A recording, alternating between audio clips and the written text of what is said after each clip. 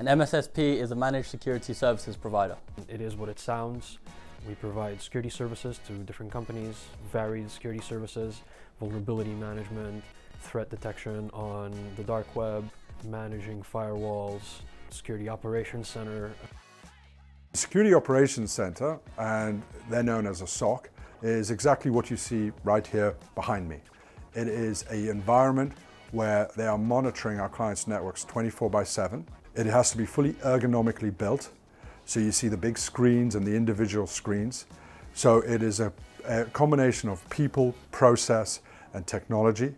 We work on dedicated shift patterns, how we alarm, how we triage, when do we alert.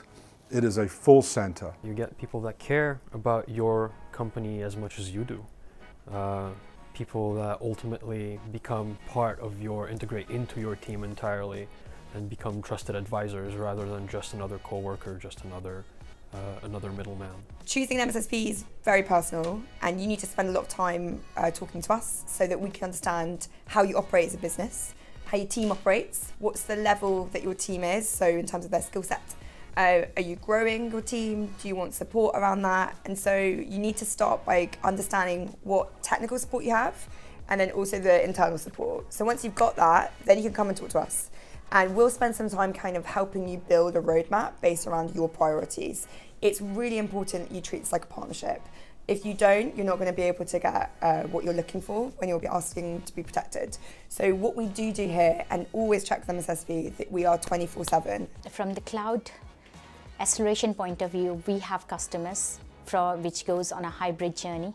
As an MSSP, what we make sure that we monitor their hybrid environment, because moving to the cloud takes time. It's with a legacy environment. We need to make sure wherever the customer is moving, we are monitor.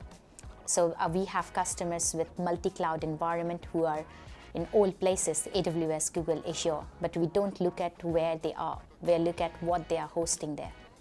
So when it comes to picking an MSSP, I think it's important to consider all of the needs and requirements that your organization has specifically, and leverage and partner with an organization that can meet a variety of those requirements.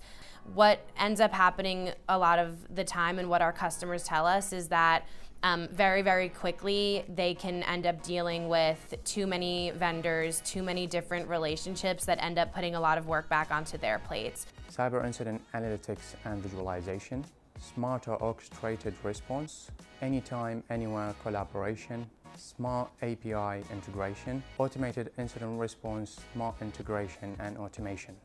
Visibility is most important in anywhere. So in cybersecurity, if you're not visible what you're doing, you'll think that, oh, we are secured. So there are a lot of companies out there, we see that it's a happy news story. We don't present that. We say that, okay, this is what visible it is. So if you don't know what's going on in your environment, you will be never prepared what's going to happen. Threat intelligence is really important for having a global view. There's been a lot of cases where there's information outside where the threat intel providers can provide, such as leaked credentials in chatter in the cyber forums, and this can tell you about latest attacks. This also includes the latest vulnerabilities and exploits. Having a threat intelligence can give you that information, so it'll help you patch, and obviously that will safeguard your devices and ensure that you are not compromised and affected by vulnerabilities. It is very hard to achieve the capability of an in-house SOC compared to an MSSP, for the very simple reason of volume. This particular SOC that I'm calling you from today deals with hundreds of customers. They deal with thousands of alarms, and they work against a commercial grade SLA. You can't do that with an in-house SOC. You don't see the volume. You can't generate that kind of automation, that kind of runbooks that you need, that kind of drumbeat. So, to be honest with you, there are always going to be limitations on an in-house SOC because it's stuck in a bit of a silo.